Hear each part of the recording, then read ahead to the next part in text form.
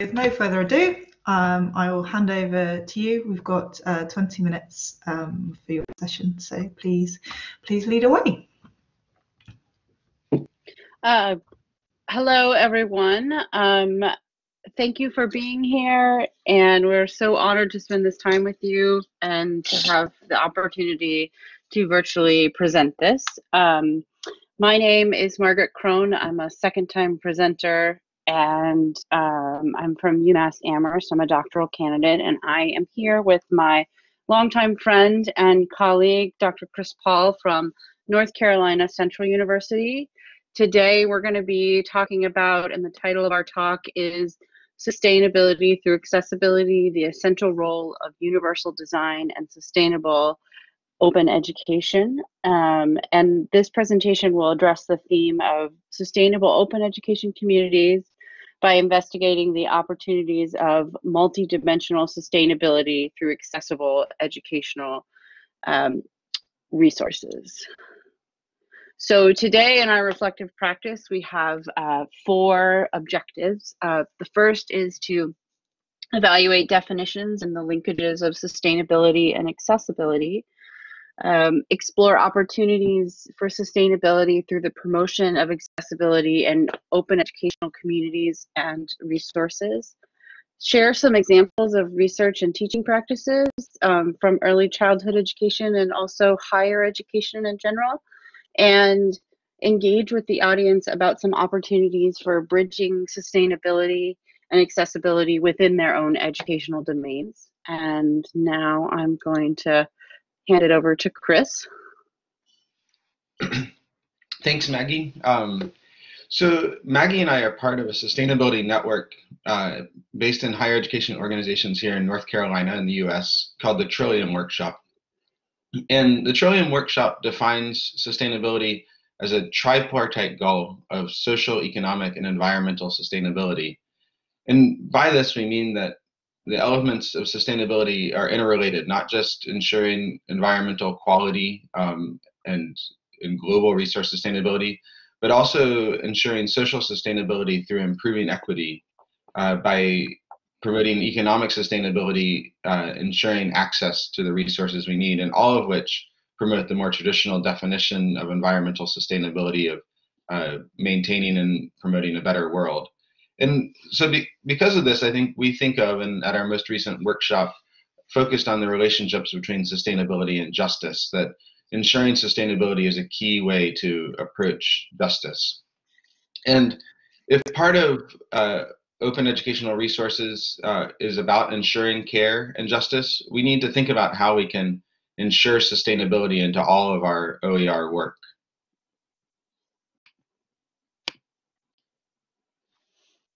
So, though we're not in person, and I'm sorry that we can't meet you together, we did want to start by asking 3 questions that you can share in the chat box or make notes to yourself, either way, of how you see justice and sustainability overlapping in your institution, whether or not you have a course or program in mind that you are either already adapting or thinking about involving sustainability, or when you think about your programs, it could have better sustainability. And I think all of us are finding new resilience and new needs in the COVID-19 crisis. So think about what challenges to sustainability have been revealed. I know at our institutions in North Carolina, in some ways, I think we're quite surprised at how rapid people have been able to move to accessible online and OER resources for our students and faculty. And so in some sense, perhaps there was resilience there that we didn't know about as we all shifted online. So maybe just take a moment to jot those down. You can share them in the chat box if you're able to.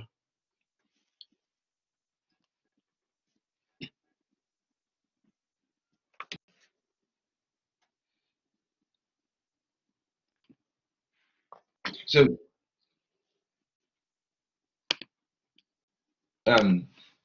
so moving, I'll give you one more moment. And these slides, of course, like all, will be available, and we'd love to hear from you and converse in these questions at a later point as well. Of course, a major representation of sustainability is captured in the United Nations Sustainable Development Goals. Uh, and, and of these goals, Sustainable Development Goal number 4 calls for quality education, and specifically free, equitable, and quality education. And within that goal, there is a particular indicator, 4.A.1, that is assessing access to adapted infrastructure and materials for students with disabilities. And I think this is actually a key indicator, not just for access to those with disabilities, but a way to improve all abilities. And so what we'd like to talk about in our presentation is how addressing accessibility, as noted in this Sustainable Development Goal, is part of a way to move towards sustainability. And so to talk about that, Maggie will tell us about universal design for learning. Thank you, Chris. So Universal Design for Learning is an accessibility framework that addresses accessibility by helping people with and without disabilities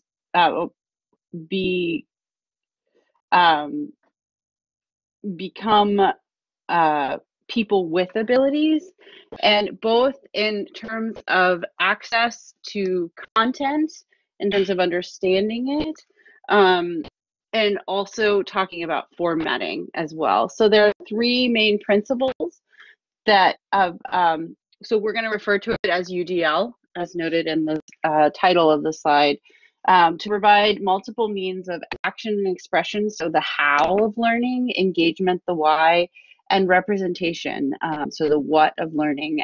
And the connection we're trying to make with sustainability here in this presentation is that UDL increases sustainability by helping educators create and use accessible and sustainable materials and resources that enhance a learner's ability to engage and learn. And I'm just going to sort of go back a second, and in preparation for this, for this presentation, my response to question 2 that he asked about what program would you adapt, I would adapt working with pre-service teachers and working in inclusive classrooms, and especially in terms of social emotional learning and supporting children with disabilities. And I feel like this is sustainable, and by teaching them about universal design and accessibility in general early in their careers and nurturing them with knowledge and support will help them build reflective practices and sustainable practices in their classrooms. Since teachers teach what they know, if they have more knowledge, support, and access to accessible information, it will enhance their ability to teach with effective practices and keep an evolving practice.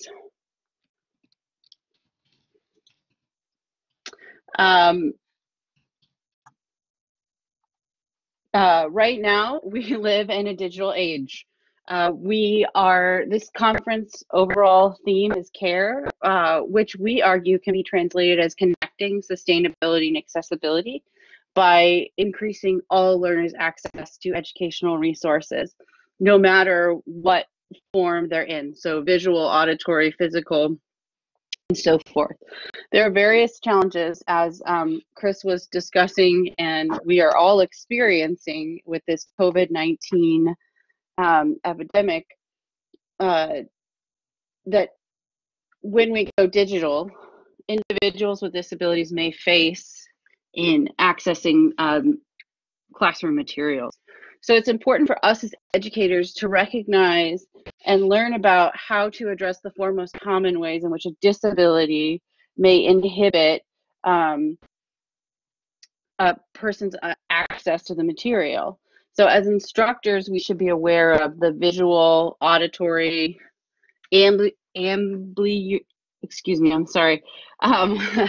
cognitive, and speech. So we argue that UDL should be prioritized in the creation of OER with knowledge such as how digital access and those abilities affect it, to demonstrate that accessibility is a form of care and sustainability. So I'm going to hand it to Chris now. Oh, I'm sorry.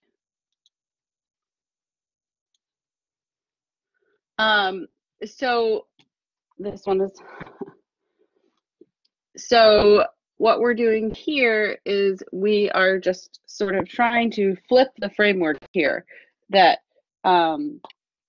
how can, rather than thinking about what's the relationship between universal design and sustainability, how can OER design ensure sustainability by using universal design?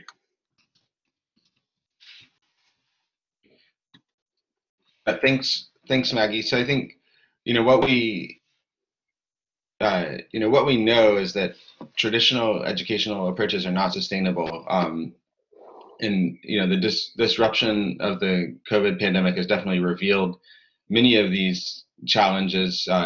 In my own world, students don't have adequate access to the internet. They may or may not have had their own resources that faculty have assigned that are not OER. They may not have their own devices, even at the graduate level. And so access to education is costly and not sustainable in the traditional forms. And this practice creates injustice.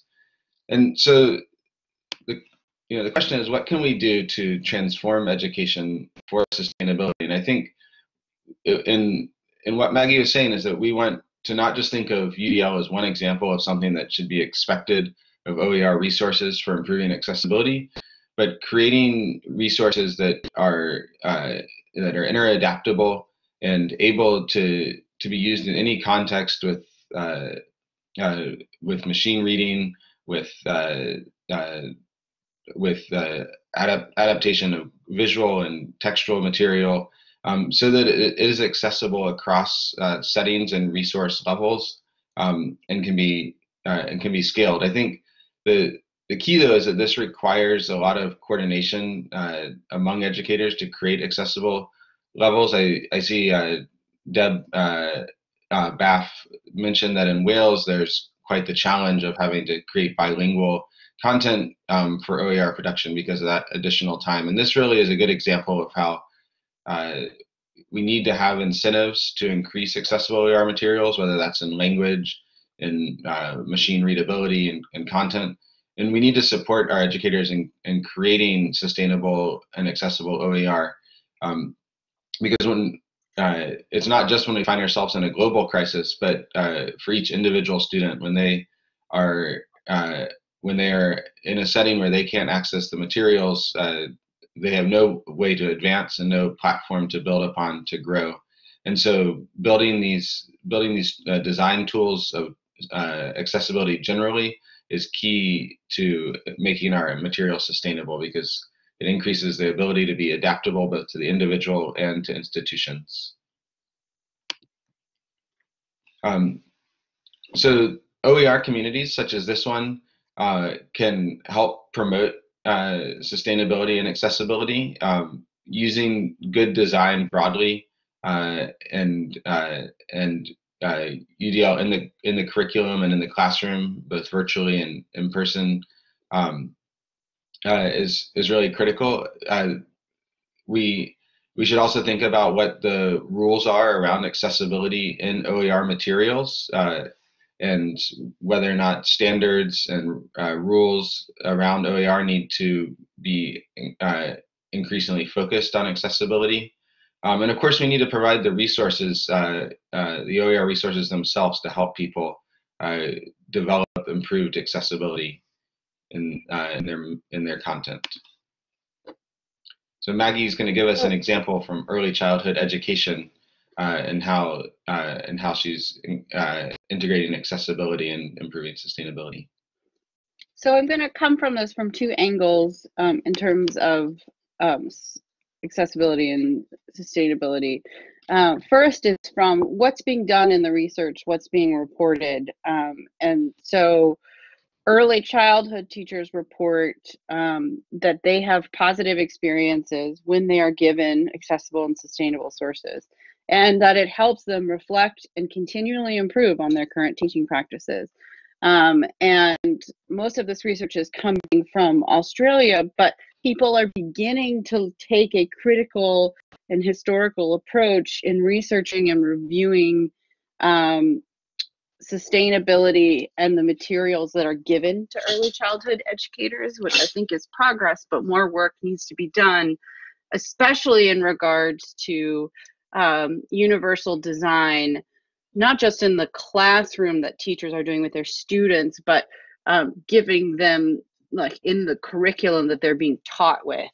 And as an educator, myself and as an instructional designer, I've learned a lot about there are many ways to make a class sustainable through accessibility using universal design. So you can organize your course so that anyone, regardless of their ability or disability, can navigate it. You can use transcription and closed caption.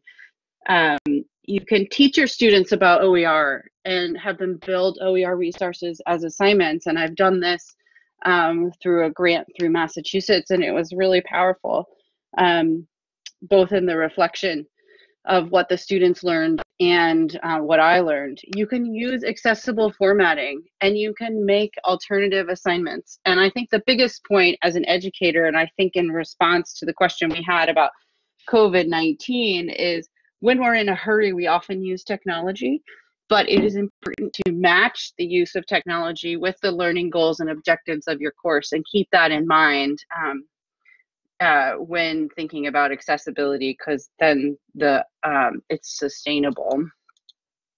So just to give a quick example of from my personal... 5 more minutes. Okay, from my personal work is I created an alternative assignment for early childhood educators, teaching them about play. And we used videos and VoiceThread and gave consistent directions. And so there's a link on this page to learn more about it. And this is an open source example. So I'm going to hand it off to Chris now. Yeah, and just I'm formatting on this one. Yeah, unfortunately, you can't see the picture of our conference because Maggie had put these blue halos around us. So you'll just have to imagine what we look like. But the example, so Maggie talked about early childhood education, and I run a graduate program in North Carolina in the U.S.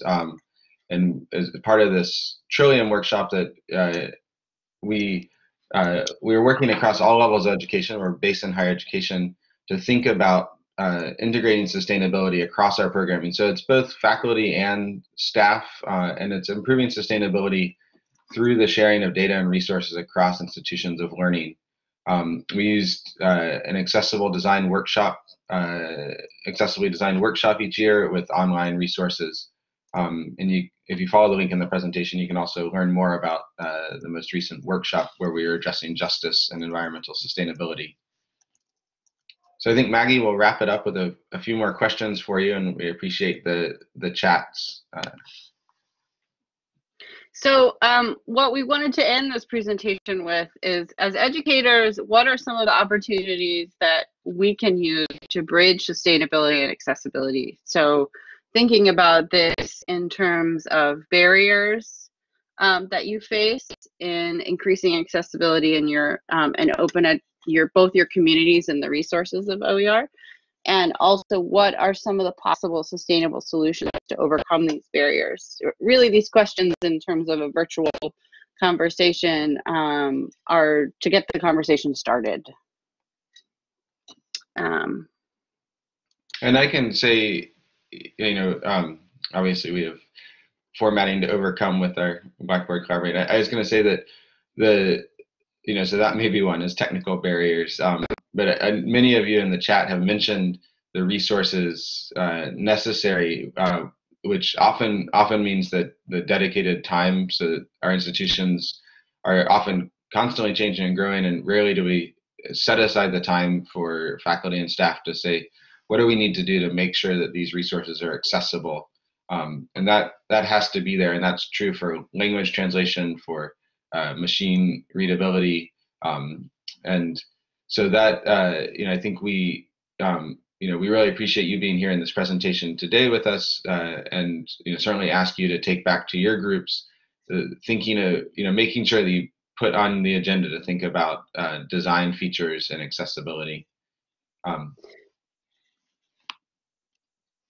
sort of last but not least, and I'm so sorry for the technical difficulties, I will work with Alt to make sure that we are that we have a downloadable format that is not wonky.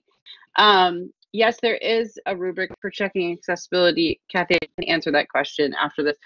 We could not be here, so innovators, it's really important that we as innovators connect, and so we have connected with a bunch of communities, and we just wanted to acknowledge them.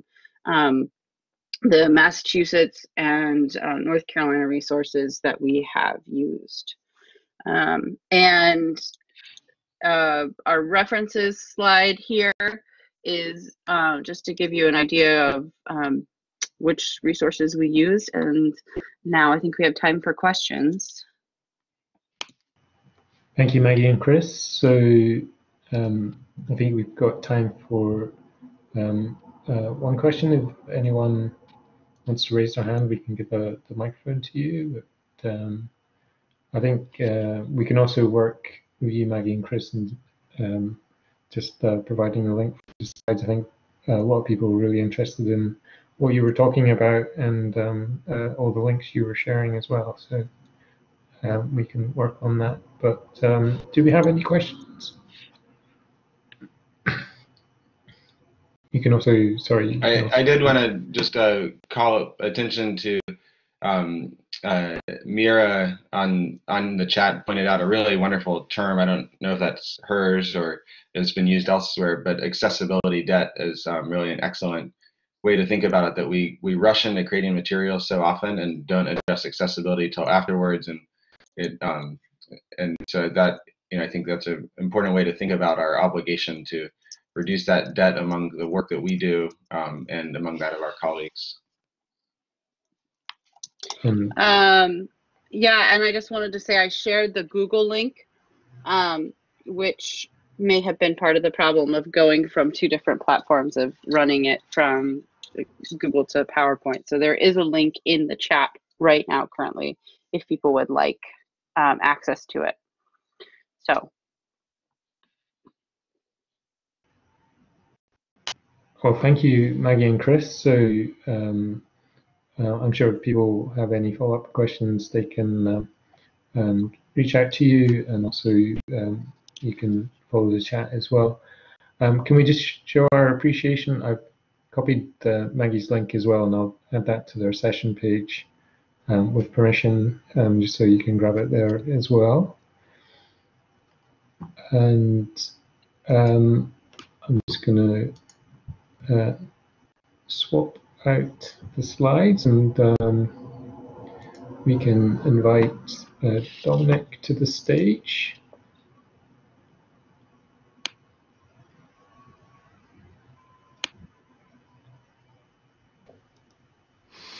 Hello, testing. Hi, Dominic. So I'm just getting your slides ready now. Here we go.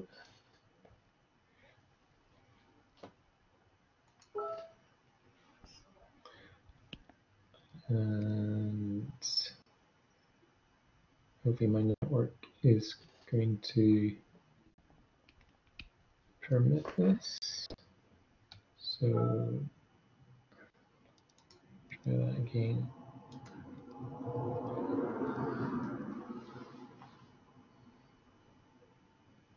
So Dominic is going to be talking about changing educational policy